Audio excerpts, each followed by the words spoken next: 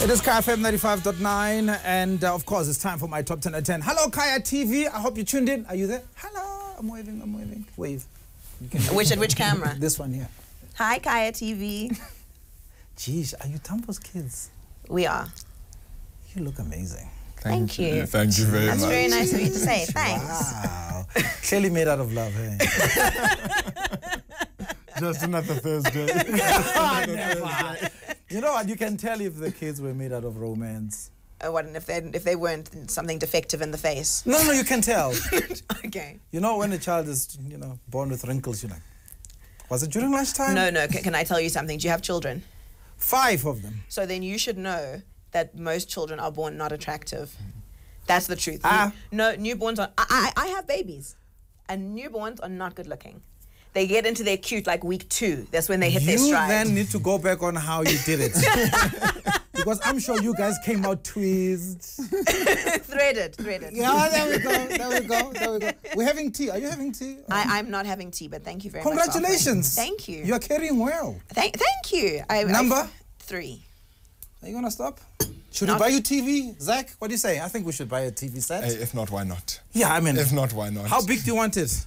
We can go as big as 75-inch. Then I think that's appropriate. In the bedroom? Yeah, I think that's appropriate. Distract you a bit? Family. Yeah, the whole family everyone can just get in on it, watch, enjoy. How does it feel though, Zach, being an uncle? It's fun, it's exciting. I'm very jealous because she's now 3 kids ahead of me, 3-0. And I want yeah, exactly. You feel like my father right now. So I've got a lot of catching up to do. You are basically carrying her name since you are Francis. So this tough question is for you. You are now Mama Adelaide. You're looking at this country. You're looking at this country, you're looking at where we are. What do you say? I am Mama Adelaide. I'm looking at this country. You are Francis. I am Francis. I think that we say we need to relook our priorities. And I say that because my grandmother was very, very pragmatic.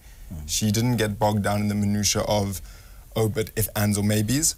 She looked at the reality of the situation and said, what can we do to help? Yeah. And I think that, were she still alive, maybe people would have a different perspective on things because, she also had a way of being able to impart knowledge and being able to give advice and to persuade people to see the wood from the trees, Yes.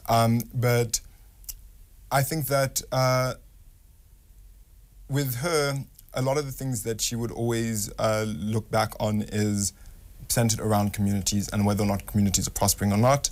And I think that if she were to be here today, she's the type of person who, because she's pragmatic, also realizes you can't have your cake and eat it. So she wouldn't have a defeatist attitude. She wouldn't have a disappointed or despondent attitude. She also wouldn't be overjoyed or overly happy. She would take stock of the things that have been done right and said, good for us, those are done now. Let us now move forward and see where we can improve. Because she never liked to be standing still. Sure. And I think that what she wouldn't want for us, and I'm not saying this is where we are, just as a general principle, is that for us as a country to be standing still. Sure. Let's, again, take stock. What have we done right? Good for us. We can give ourselves a pat on the back. And now, how do we move forward from there? True. So that's what I believe her lens would be. I know that in the advice that she would give me and give my sister and my mom, it was always very much so, yeah, you can shout and scream about your achievements till the cows come home. But your achievements have been achieved. Yes. So what is then the next obstacle Yeah. that you're going to conquer, Oh, wow. Yeah. So I think that's through her lens. Through my own lens, though, if she were to be reincarnated as me as opposed to me being reincarnated as her, I think that, I'll look at everything as a product of its time and of its environment.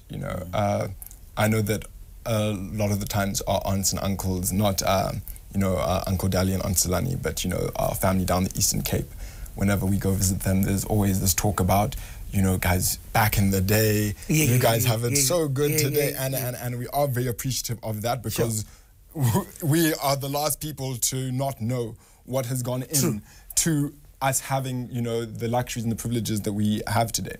But at the same time, what were concerns for one versus concerns for the other, two different things. So I don't know, hopefully we can change with the times and adapt our ways of thinking. Fingers crossed. Fingers crossed. I enjoyed you guys. Thank you so much for being here. Thank you very much for having us. May her story, may her legacy live forever. Thank you. Let's celebrate it, right? Absolutely. Amen.